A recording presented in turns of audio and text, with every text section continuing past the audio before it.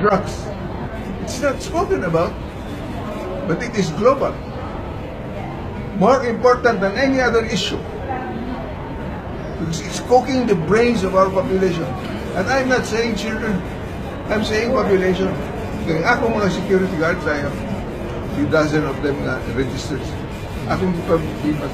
Yes, taghan kayo ang mga drivers. Dito sa palibot na ako. Iba na akong driver.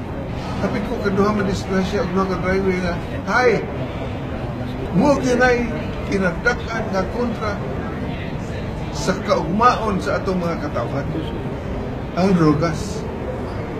Now, when you think about electing a president, you have to think about the president that can give us assurance that the future will not be one where our offspring's brains will be cooked. Para may laing kandidato ko presidente nga makapanghambog sa ilang tukaran na dili yun ang drogas. Nutana ko sa akong bayaw. Kaya akong bayaw, presidente niya ito sa appointing company. Sa matanon pa siya ay manager sa Davao Electric. Kining akong bayaw mo yung naipaw. Upunsa ni si Tigong. Upunsa kagahapon ni. So nagutan ako ni Louie Aboitis na bana sa akong magsuong babae. Kaya sila man to. ¿Qué me puedes decir? What can you tell me? Sobre Mayor Duterte de Davao. I will translate. What can you tell me about Mayor Duterte of Davao? Because you were manager there. Siya may manager dito sa Davao Electric. Kaya doon naman may feeling.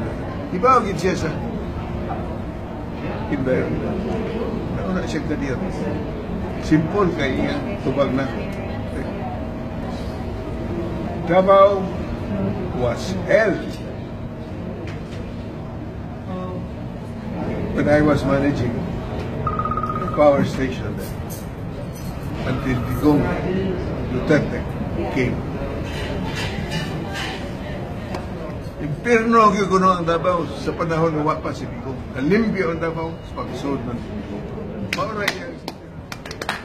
The truth be told, he is the only chance that the Philippines will be free from a very inefficient centralized form of government.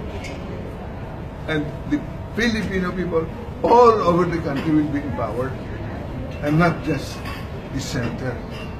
At the time, my vision just started to deteriorate. About a year lang. It's a nerve problem. Kaya when you grow old, ang imong mga spare part load na yun. Tingol, buta, bakol. Pero, very sharp, Gapon. Very sharp. Kahit pa sharp enough to realize that this country has no choice but to elect Digong Duterte for president.